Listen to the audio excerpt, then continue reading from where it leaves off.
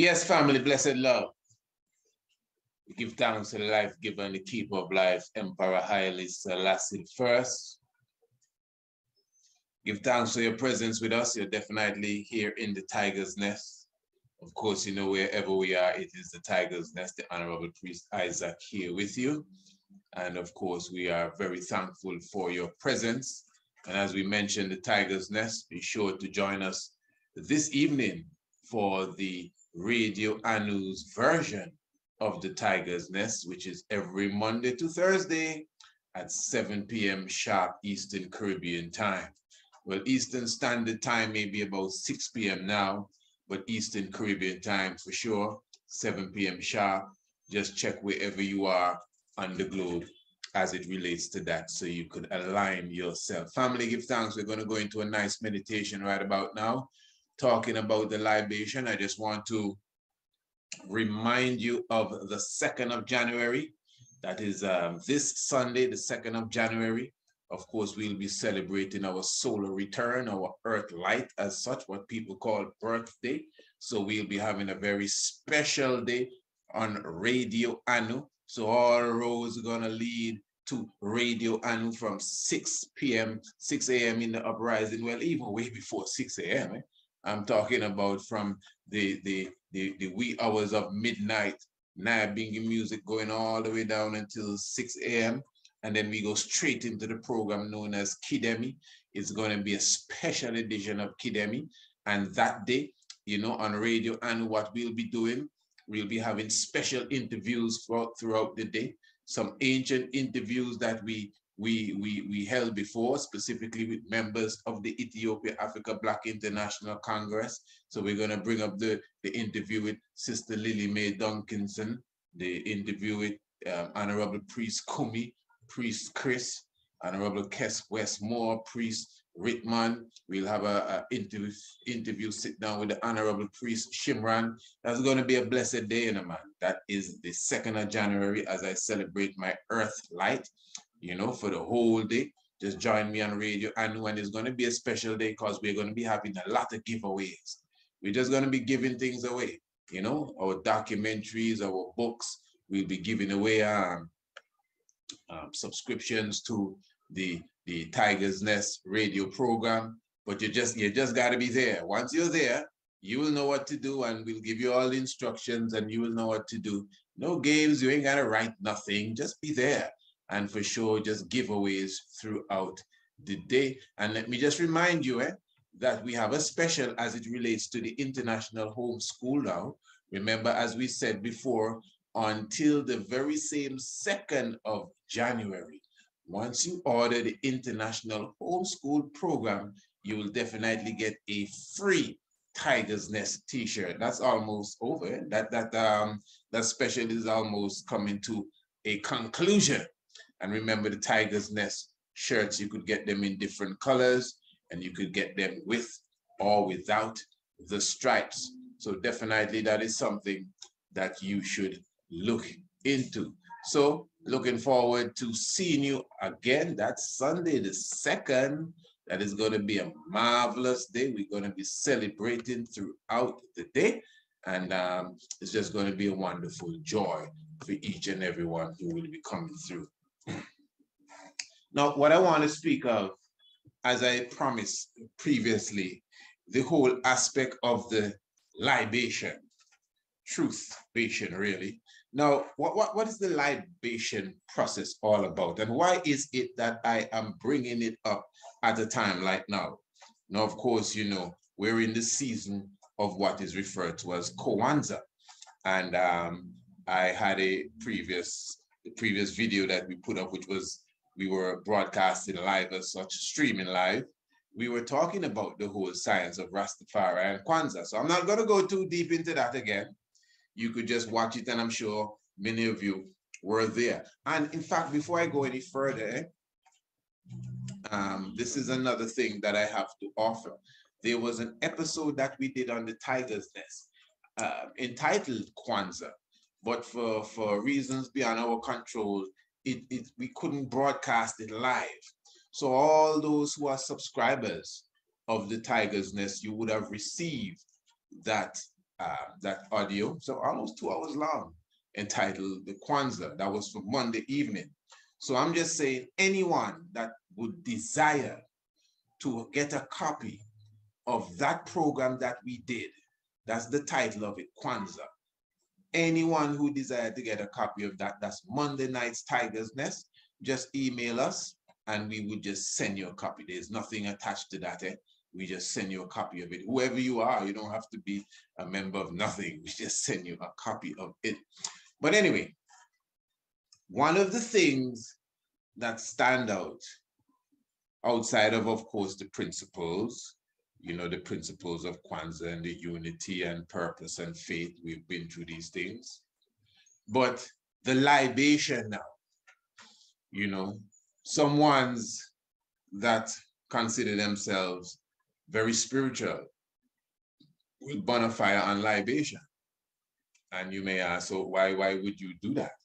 Because they're saying, well, you know, libation is, you know what I mean, it's not in the Bible. I've heard these things with my ears. It's not in the Bible. It's not Rastafari, and so on and so on. All right. Anyway, as I said, we already kind of touched the importance of being able to balance things off. So what is libation all about? Of course, the use of the water shows a very spiritual aspect of it, as the nature of water is the spirit too. Water carries a high spirit. Water, the Miriam, the Mary, the Maya, you know, water going back to the earth, touching the earth, going into the earth is a high science. So what ones would do, ones would take the pure water and bless the water and pray over the water. And specifically, when they throw the water to the earth, they call names of ancestors, they call the name of the living, and they call the name of the dead. And somehow connect themselves to it and or to them and you know, recreate a different energy and a force, different force around them. Libation, it's somewhat of remembering, connecting with, you know, and expressing, you know, the love that you would have for even those who have gone before you. So usually when people make a libation, they usually call out their grandparents, and especially in groups of conscious ones, you would hear one say Dr. Martin Luther King and Malcolm X. These are usually the names that you might hear come up, you know, and Harriet Tubman and XYZ. And they remember them. Obviously, there would be many others that we don't even know about, that you never find in the history books, whether it be propaganda or the truth. You never know about them. So at the same time, you have to keep them in mind as well as you penetrate and connect. And as I said earlier in another program, even though we speak of ancestors, I was speaking of Maya Angelou, you know, the whole science of the ancestors. We are our ancestors. I mean, those who you have said have gone before you, they have returned in the cycle of life. And reincarnation, as King Emmanuel teaches, bring everyone back again in flesh, you know. So it's a deep thing, really, when you look into it. But the libation science now, what I want to show you is that even in the Bible, it is seen. Now, to me, the real libation is really this. What I found interesting is that documentary, the same documentary you would hear when you get the episode, the Kwanzaa episode that we did on the Tiger's Nest. As I said, it's free, you know, we just give that to you when you contact us. They were saying that you utilize a cup similar to this, because it's nature. If it's one thing, the Kwanzaa tries best to deal with nature. That's why I always advise that one should be careful with them candles that one's burning, them pig fat candles, straight up, you know, straight up, because I know we just kind of run to the store and buy something and light it up when it's a spiritual thing. But anyway, so a natural cup, calabash, you know, them kind of things. And what the brother was saying on the documentary, for those who will hear it and those who heard it, he's saying that the same cup that they drink out of, the sacred water, is the same cup that they use to pour the libation. Now, if you notice, you know, a lot of us, not that, I'm not going to try to say that we are not too versed in how it's really done, but if you notice, a lot of ones, when they do the libation vibration, Sometimes they use a bottle of water. Sometimes maybe it's just convenience and maybe what they want is not available. But sometimes they would use a bottle of water, or again, they may use a cup or even a calabash. But the science of it being the same utensil or the same container that you drink from, being the same container that you pour the libation with, that's a very serious vibes to me. That's a very serious meditation, especially when it goes with the story that I'm going to highlight. Now, I want to read something here from the Bible. We're looking in the book of 2 Samuel. And this is 2 Samuel chapter 23. I'm not going to read everything. I'm going to start from verse 50, and I will explain as I go. And it says here, and David longed and said, oh, that one would give me drink of the water of the well of Bethlehem, which is by the gate. And the three mighty men brake through the host of the Philistines and drew water out of the well of Bethlehem that was by the gate, and took it and brought it to David. Nevertheless, he would not drink thereof, but poured it out unto the Lord. Now, of course, I mean, this is a perfect example of a story, a massive story being put into just one sentence or one paragraph. Now, first of all, who are these three mighty men? Now, this specific chapter goes into the mighty men of David. Okay, let me just pick a verse out of the blue. Verse 8. These be the names of the mighty men whom David had. The Tashmoite that sat in the seat, chief among the captains. The same was Adino, the Eznite. He lifted up his spear against 800, whom he slew at one time. So this Idino killed 800 people one time. And after him was Eliezer, the son of Dodo, the Ahohite, one of the three mighty men with David. When he defiled the Philistines that were there gathered together to battle, and the men of Israel were gone away, he rose up and smote the Philistines until his hand was weary, and his hand clave unto the sword. And the Lord wrought a great victory that day, and the people returned after him only to spoil. So he killed off everybody basically. And after him was Shammah, the son of Agi, the Harahite. He sounded like he from Harah. And the Philistines were gathered together into a troop, where was a piece of ground full of lentils, good food. And the people fled from the Philistines. But he stood in the midst of the ground and defended it, and slew the Philistine, and the Lord wrought a great victory. And 3 of the 30 chiefs went down and came to David in the harvest time unto the cave of Adullam. And the troops of the Philistines pitched in the valley of Rephaim. And David was then in a hole, and the garrison of the Philistine was then in Bethlehem. And David longed and said, oh, that one would give me drink of the water of the well of Bethlehem, which is by the gate. So what this is saying now, as I said, the chapter is really going into the mighty men of valor that used to move with David. It's more than 3 of them. It's 30 something of them flexing with David. And then they talk about the 3 great ones, and then another 3, and another 3. One man, they say, beat off Goliath, brother. One man say, they say, kill how much bears and this and that in the snow. All right.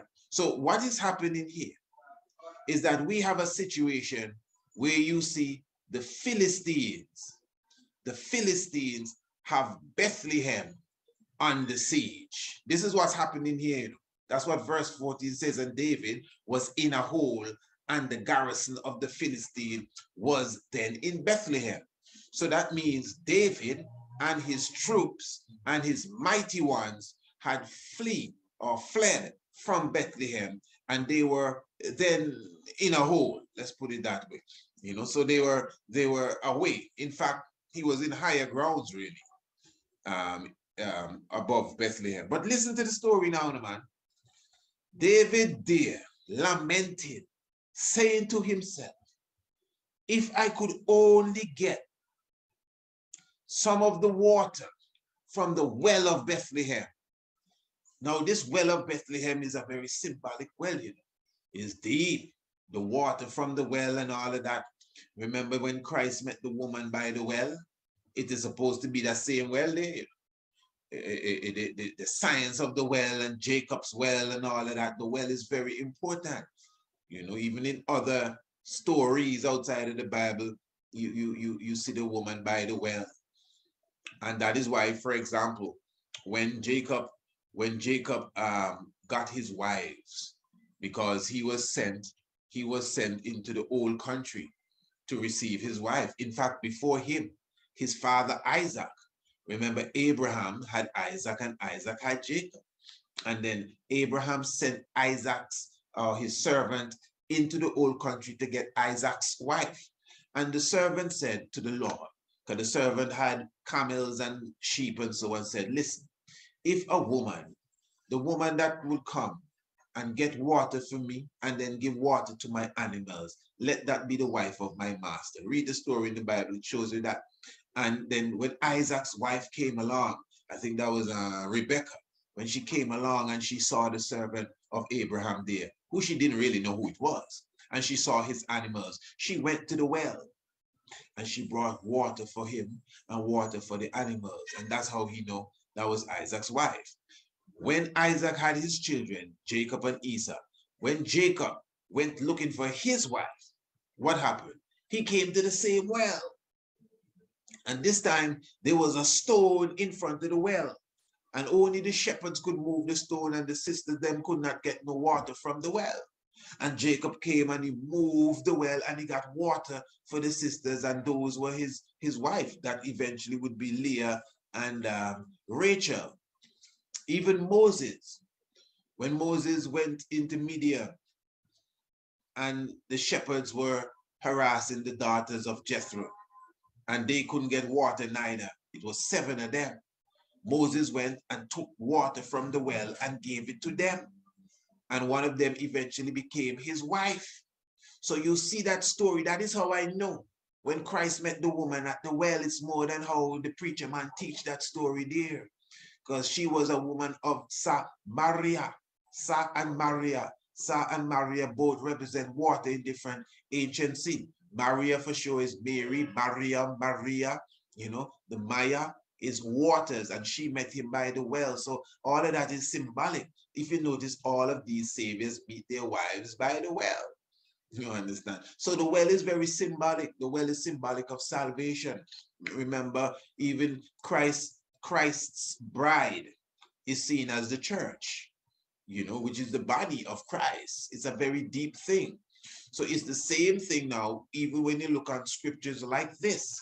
So when David is saying he's longing for the water, okay, yes, he's thirsty, he wants a drink.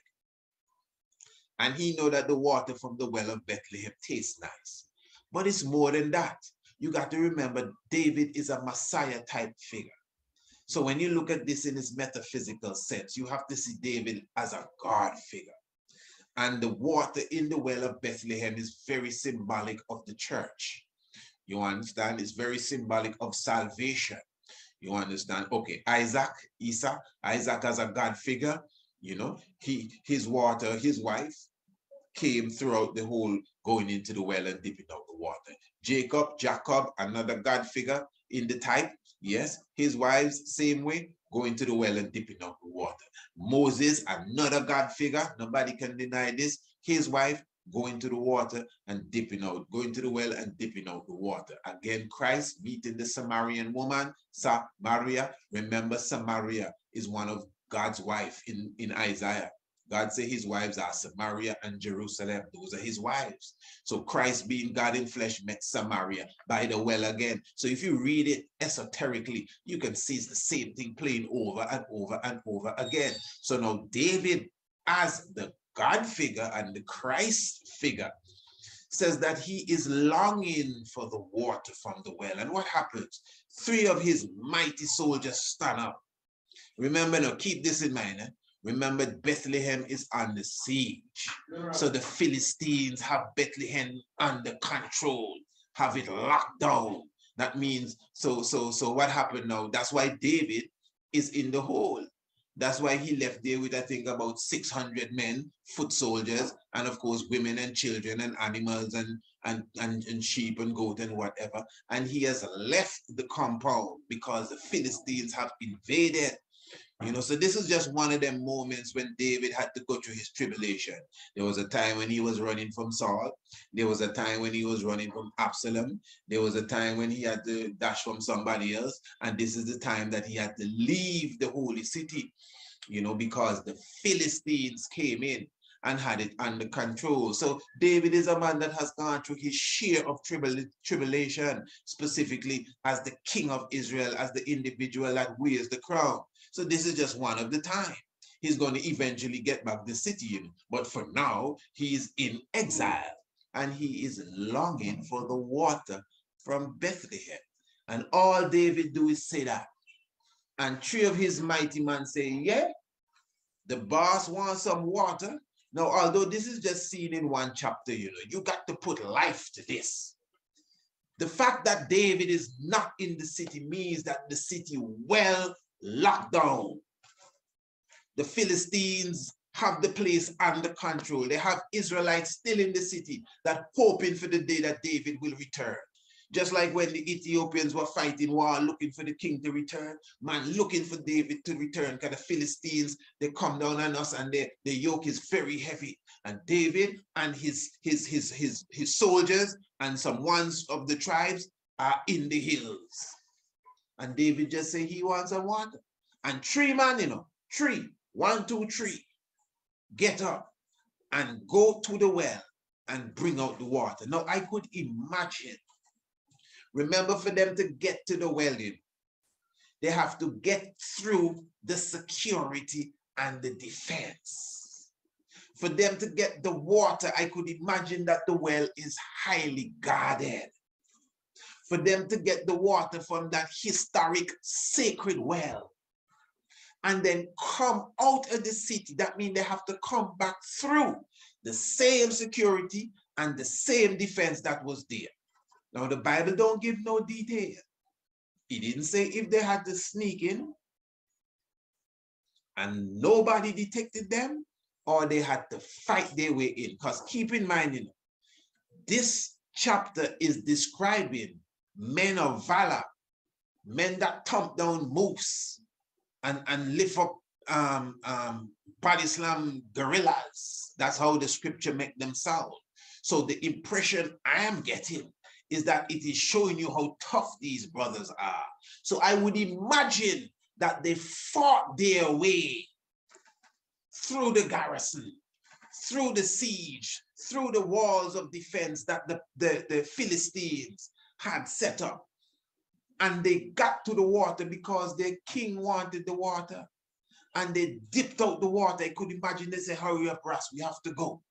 You get it? Yeah, let's go. They're coming again. Spears and arrows, and they're ducking and they're fighting and they're busting man's face and they're bam, bam, bam. 3 of them. 3 of them, which is very symbolic because David is the God figure. And he sent 3 of them. 3 of them come in David's name. Follow me good.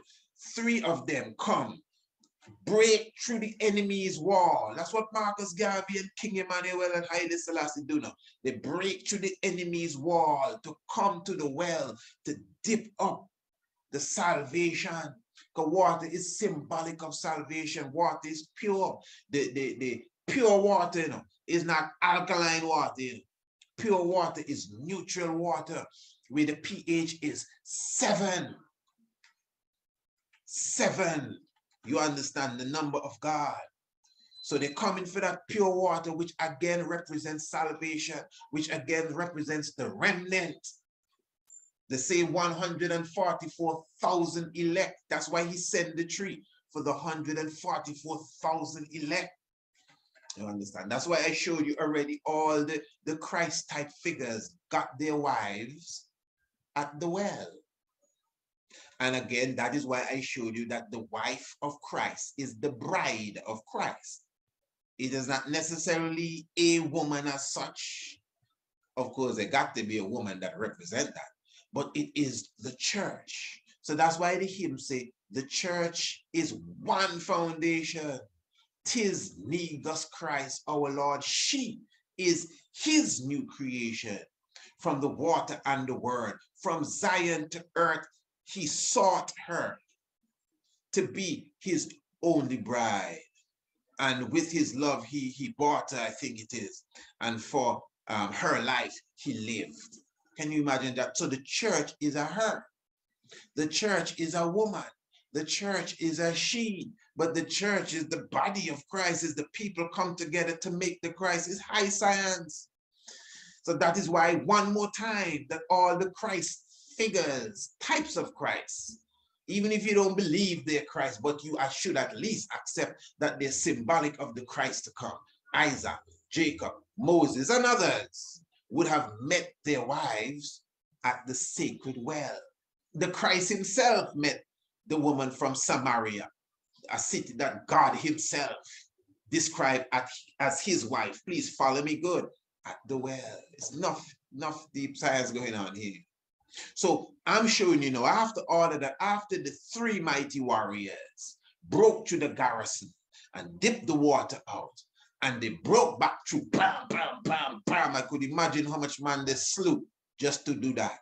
Keeping in mind, the whole of David's crew outside, because they were in exile from these same people that the three broke through. Even the three was with them. But because of the task that was at hand and what David demanded, it was nothing for them to charge up themselves and just bust through the garrison to save the water, to bring the water to David. And when David got the water, hear what the Bible said David did. David said that these brothers here had put their life on the line. David says, and he said, be it far from me, O Lord, that I should do this. Is it not this the blood of the men that went in jeopardy of their lives? Therefore, I would not drink it. These things did these three mighty men. So David didn't drink it. David took the water and poured it to the earth. What's the subject we're talking about? David's men of valor. We're talking about libation. What is libation? How is libation done? Well, they take the water and you throw it to the earth. Okay.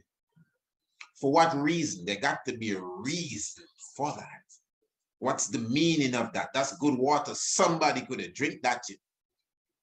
You're going to throw it to the earth. You watering a plant? No.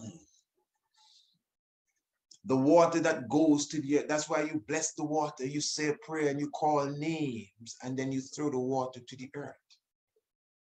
David says that these brothers put their life on the line. Hear what he referred to the water as now. He said this is the blood of the brethren. The blood he called the water, he referred to the water as the blood. Listen, anyone out there that is a real chalice smoker, right, from the heart, you know that there are times when there's one cup of water left. You know what I mean? Maybe you're going downtown to buy the next bottle of water, I don't know. But at the moment, you're ready. You want to drink of water and you want to burn your chalice. And this is for real chalice people. Because somebody else would have wrapped a spliff and drink the water. But the real chalice man would know exactly what I'm talking about, and woman. Because the water belongs to God. The herb also is God's food, The herb is God's food. It's not you, The herb belongs to God. That's why the herb go to the meditation, the Godhead. That's where the God is, the mind.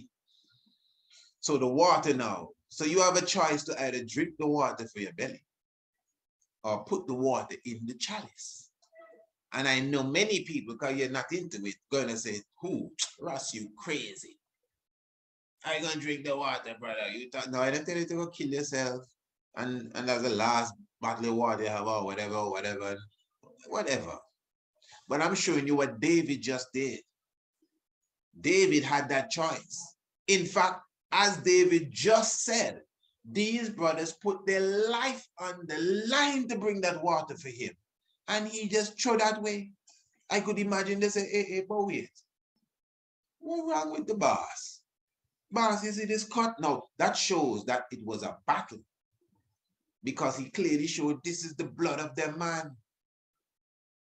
That is why you revere the Messiah that come to save you. That's why we talk about the Messiah pay the ultimate sacrifice on these different things, and Christ pay the ultimate sacrifice on these different things. Because it's the same thing. The three leave the heavenly scope and come and break through. They didn't just come for the water. They had to fight their way through the enemy.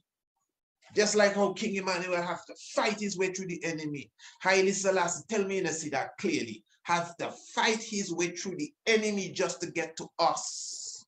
Marcus Garvey had to fight his way through the enemy just to touch us and say, hey, I am here, I come to rescue you. That is what them three mighty men that David sent, who is the Godhead, the three of them, the prophet, priest, and king, come down to the well of Bethlehem to dip up that salvation for us. For us. So that is why now when we partake of the chalice, this alone is a subject by itself, but it is well recorded. The Holy Grail, the Holy Grail. We have done how many subjects on the Holy Grail? I'm telling you, family, when you observe and gather the understanding that we put with the Holy Grail, this is not the time to go to the depths of it, but when you understand the sacrifice, the tree of life, not only the tree of life, let's keep in mind what David said, the blood. What? The blood of these brethren that went in jeopardy of their lives. That is what is in the libation cup. Keep in mind again, this is the next lesson to some degree, that the water inside of the cup of the chalice is the blood of the plant. Remember, the plant is the tree of life that represents the Messiah. So the chlorophyll, that is why we've shown several times that the chlorophyll and the makeup of the blood, the molecular structure thereof, the both of them are basically the same, with the slight difference with the magnesium and the iron, and that's all. That's all. You look at them, it's the same thing. So this is why we can, if you want to say, compare the tree of life, which is the marijuana, the tree of life, that tree represents the Christ figure, the tree of life, the Christ being, the green God. You understand? Same salvation order we're speaking of here. So when we partake of the chalice, this is done in remembrance of the God. At the Last Supper, as it is called, you had the two elements there, which is the bread and you had the wine. The bread and the wine specifically represents the natures of the Christ, or the nature of the Christ. And again now, this is why he said at that Last Supper, anytime you do this, whenever you do it in remembrance of me. So it is something to be done with meditation, with concentration, with vibration towards the sacrifice.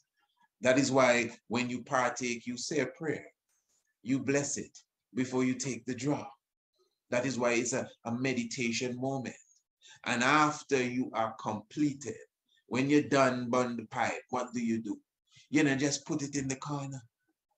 We are taught that we pour out the water with prayers. What is it? We pour out this water here.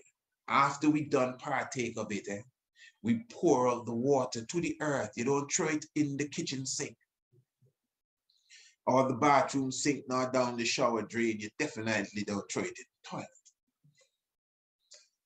At least throw it in a flowering pot. Make the water, remember the water is now green with the plant. It's the blood of the plant and it's connected to you too. You have made a connection with the elements here. You have become one with all of this. Remember the chalice is the Trinity too. The prophet, the priest, and the king. The chalice is in 3 parts. You break it up as 3 parts. The tall structure, the priestly structure, the short structure, which is the king, and the round structure, which is the prophet. The chalice and the 3 of them work together. You put them together and they work. So all of that is in the whole cosmic here. So when you are done, the ritual continues when you take the water. Remember, the water is well charged, you know. Got to keep this in mind. It wasn't fun you were having. It wasn't recreation. It was recreation. So when you partake, you pass the cup around. Next man, pass the cup around, and oh, it's a one pipe, or human family, loved ones, husband, wife, whatever it is. When you're done, you take the same water and you find the earth and you pour the water out. Holy Manuel, Selassie, Jah, Rastafari. You're doing the same thing David did. David is acknowledging that this water belongs to God. This is what I'm saying. 1 bottle of water left. Either you drink it or you give it to God. This is giving God the water. As I said, the next man might wrap a spliff and drink the water. But the spliff, that ain't how God wanted. God explained that clearly. I'm talking about the Almighty Eye. That is the chalice that come to him. The tree of life, the marijuana. Well researched, there, no guessing or just talking off the top of our heads. In fact, we have already put this in order and explained this in documentation clearly. So when you understand this, for sure, the gravity is very important. Very, very important. When we study the science of what we are speaking of here, my family, it is all connected to nature. Sometimes some of these subject areas, unless you are part of it, it may not hit you right away. But partaking of the chalice is very important. If you could believe that putting water, you go to the store and you buy a little bottle of water and you throw it in a cup and throw it in a plant and call Martin Luther King's name and say Ashe, if you feel that is powerful.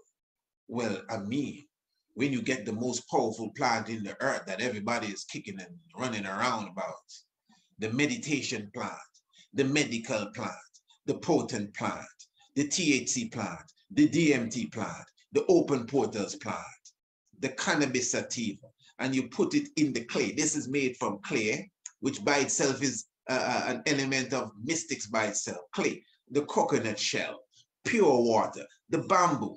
You light that with fire. We don't even put the gas on it. And then you go into a proper meditation. You think good thoughts, good vibration. You pray again. Remember the Japanese man book when he prayed around the water, the dirty water, how it currents clean. Water has memory. Water is life. So you pray, the water vibrates. Nothing's happening here when you burn the chalice in. And then when you're done, you take that green water and pour it to the earth and call the name of the Father. Well, if you have power with the bottled water that you pour to the earth and say, Ashe, this must have at least 500 times more power than that. So when we done partake, so that's it. Chalice smoke is not just chalice smoking. And it's not smoke, it's clouds. It's a ritual. So it begins before you start. That's why you clean the herb with your hands. It's like making love to it. It's a process. And then when you go through the process and you're done, you bring it back to the earth, the ashes. You blow the ashes out into the wind and they return to the elements. You don't even know where they go. Even the smoke that come out your nostrils with all your thoughts. Yeah, that's what happens. It collects pineal and hypothalamus and pituitary glands, the 3 main glands, another godhead here. When the so-called smoke, even if it's a spliff is smoking, pass through, because remember the smoke is very electromagnetic too. And it comes out and it goes away. Believe me, you don't even know the energies that you have sent out into the atmosphere when you do these things. It's a powerful realms that we dwell in. So yes, family, just showing to you that the truth-bation, or libation as they call it, method is very deep. And I honestly think that is why how could I have anything against that when to me, this is the real libation here. And that is why David could not drink the water. And keep in mind, as I was showing you from the Kwanzaa celebration, I found it interesting that they say that the cup you drink from is the cup you use to libate. The cup you drink from is the same cup you use to do the libation. Hey, family, give thanks, eh? Just reminding you to join me this evening on the Tiger's Nest. You don't know how it goes. 7 p.m. Eastern Caribbean time. Of course, that would be really 6 p.m. Eastern Standard Time, and the time in anywhere else. You got to check that for yourself, family. I'm very thankful for all the love, all the strength. Remember, we're talking about the 2nd day of January, full Earth Day celebration. I'm talking about a special presentation of Kidemi. That's going to be the interview day. You know, we're going to be replaying some of our ancient interviews with some of, again, the members of the Congress. Plus, we have a few new interviews lined up. So it's just going to be a wonderful day throughout the day. Remember, we have a lot of giveaways that day, but you got to be there. You know, don't worry. You don't have to write no essay and, you know, guess the number of the jelly beans in the jar. We don't have no time for none of that. Just be present, and we'll make sure we shed and, you know, share the love with each and every one. So anyway, give thanks to the life giver and the keeper of life.